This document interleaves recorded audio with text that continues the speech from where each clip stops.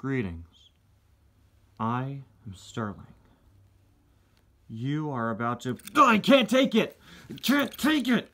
I'm sorry, folks. I'm sorry. Once again, I'm trying very hard to stay in character, but it's very difficult. Don't worry, it's not the folks at the other studio mowing their lawn this time. It's that pounding feeling that I feel every single week when I record this show. I can't concentrate because it's always there. I mean, sometimes it goes away. Oh, it went away. But I know that it'll always come back. It feels like it's controlling me. It makes me feel like I have no control over myself.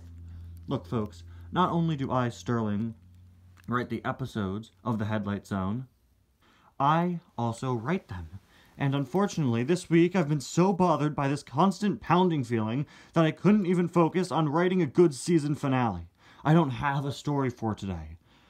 Maybe I can come up with one on the spot. Yeah, that's what I'll do.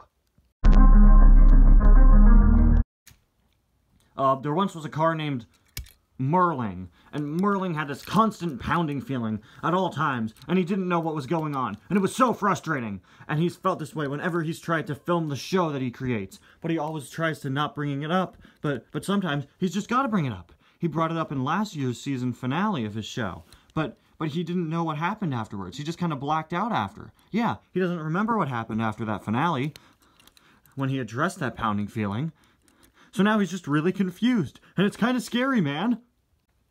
That's the end of our story. No twist. You know why? Because I don't know what's going on, so I can't write the ending of his story until I know what's going on with me. I need to figure it out. Look, I'm sorry, folks, okay? I've just been so aggravated with this pounding feeling around me at almost all times.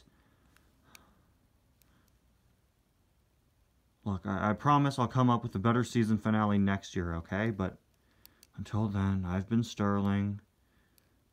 This has been the Headlight Zone. And that is a wrap. Okay. Alright, gotta get to editing this. Get Sterling out of here. Not gonna use him for like a year anyway.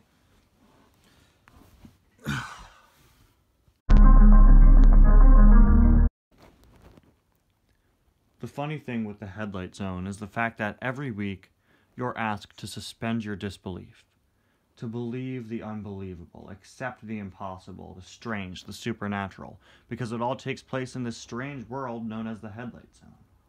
But the funny thing is, if you're watching this show, you've been suspending your disbelief the whole time. This is no host. All this is a toy car, who we, through imagining and suspending our disbelief, have given life to. As he moves around and talks and acts and tells jokes and tells stories, you've been suspending your disbelief the whole time to believe that this car is a character and not just some toy that I bought at Target 3 years ago. This has been the Headlight Zone. Oh, and happy Halloween.